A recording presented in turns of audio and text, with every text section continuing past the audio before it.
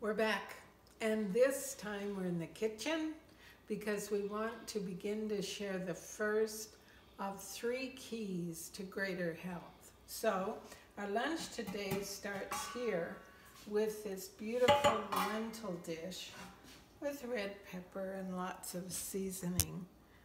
That's our main course.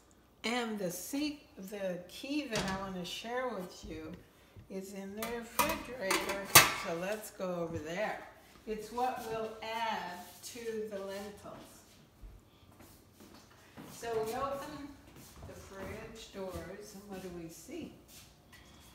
The first thing we see is a shelf of kale, lettuces, and chard from our farmer that we volunteer for. We're so lucky to have it, so take a look. Here's our kale. We've got curly kale, and we've got red, gorgeous, whoops, he's a little flopped kale. And we use that every day. That'll be part of our lunch today. And then I've got, let's see, right here, some of the beautiful lettuce from the farm. Look at the life in this. How alive and inviting he is. We'll have him for dinner.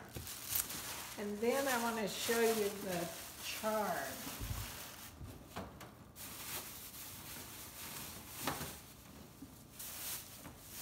See how beautiful?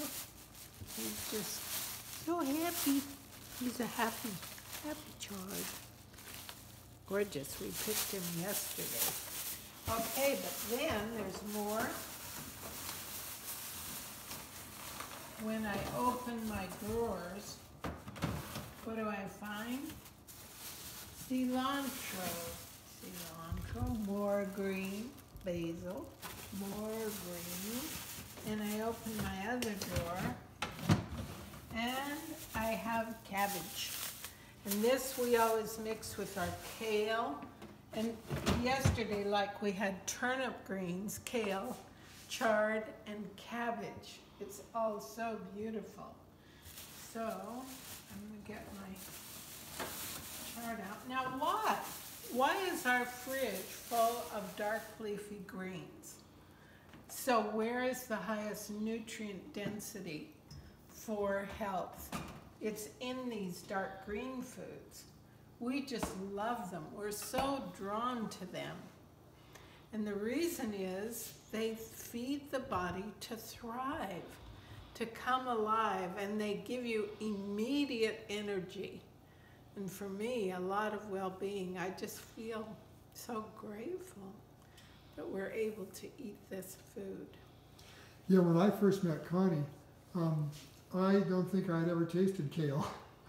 And I had so much pain, as those of you have heard my story, from arthritis. And I was playing volleyball competitively, and after a tournament I was in serious pain. And she just got me onto greens and other whole foods and away from processed foods and dairy.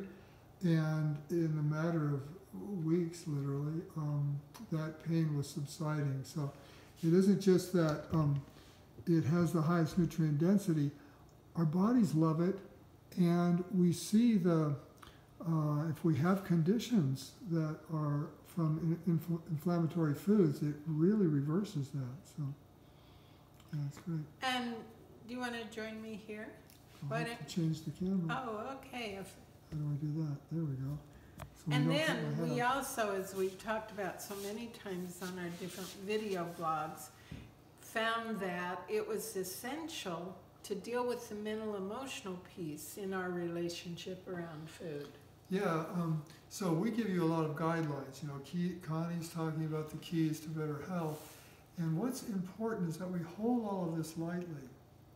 Because really all of these things that we're sharing with you, the guidelines that we share, they're not just ideas. They're representative of what our bodies need. And our bodies know, there's intelligence in our bodies. Our bodies know what they need. That's for sure. So the guidelines help to kind of fill in the map. So intellectually we understand how this works.